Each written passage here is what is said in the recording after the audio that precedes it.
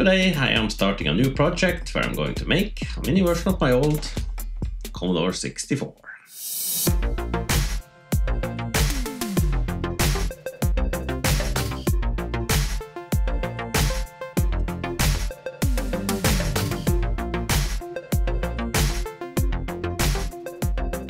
The Commodore 64 was, and still is, the best-selling single computer model of all time.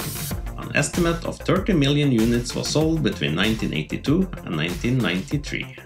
It was also my first computer, and I got mine back in 1987, almost 40 years ago. To make a modern mini version of the machine, I will model and 3D print a custom case, and to bring it to life, I will use a Raspberry Pi with emulation software. With this small microcontroller, I should be able to make a fully functional custom keyboard for it as well. But let's start at the beginning and focus on the case first. I started by taking some measurements and reference photos from my old machine. After taking photos from 3 different angles and noting down a few measurements on paper, it was time to import the photos into Fusion and begin modeling. I imported the side photo as a canvas and calibrated the size to match the grid. The next step was to trace around the object, and I started by adding the straight lines first. Then I added the curved sections. I adjusted the curves by dragging the control points until they looked accurate. Once the sketch was complete, I extruded it to match the width of the Commodore 64.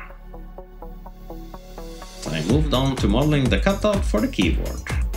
As seen in this photo, there is a rectangular frame around it, so I added that first.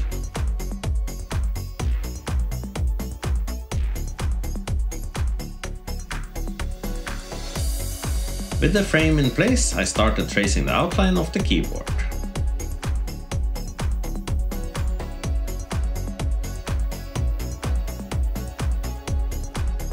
Then I model in these grooves.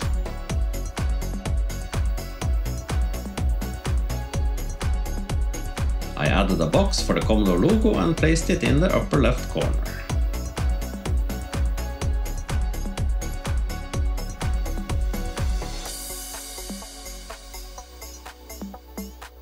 After that, I did the same on the opposite side to create space for the power light.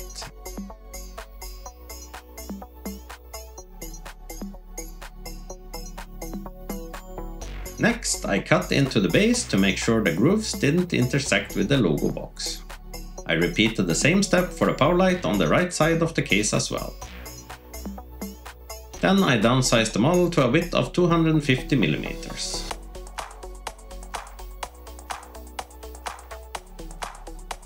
I made both halves of the case hollow with a thickness of 1.6 mm.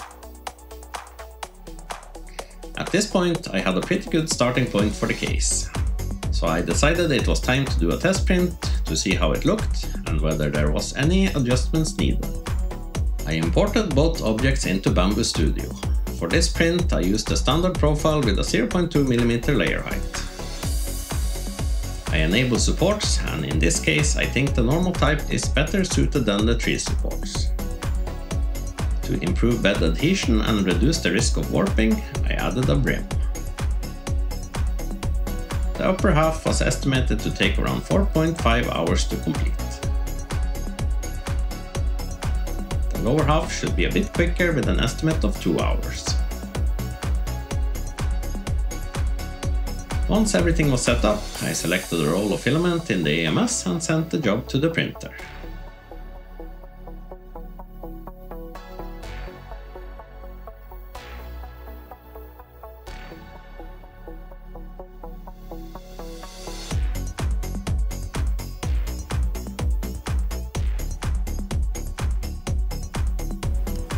Once the print was finished, I removed all the support material.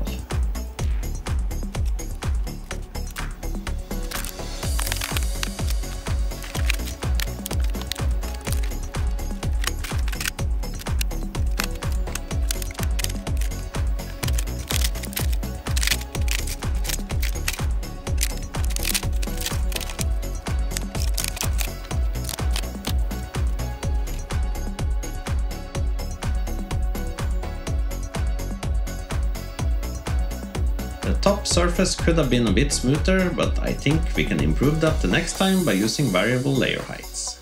That will allow us to use lower layer heights only where it is needed, without increasing the print time too much.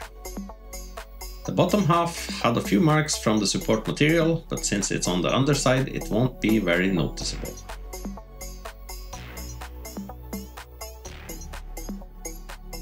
The color looked more like a skin tone than the beige color of the Commodore 64, so I will be looking for a better suited filament for the final version. In this video I created a basic model for the Mini Commodore 64, which should serve as a good foundation for the rest of the project. In the next episode I will look into how to mount the Raspberry Pi inside the case. I will also try to reroute the USB ports and power connector to the side, where the joystick ports are located on the old machine. I will add an HDMI connector on the back of the case as well. If you enjoyed this video, please give it a thumbs up, and if you want to see more of this project, consider subscribing so you don't miss any future updates. Feel free to leave a comment if you have any suggestions for the project. And that's all for today. See you in the next one.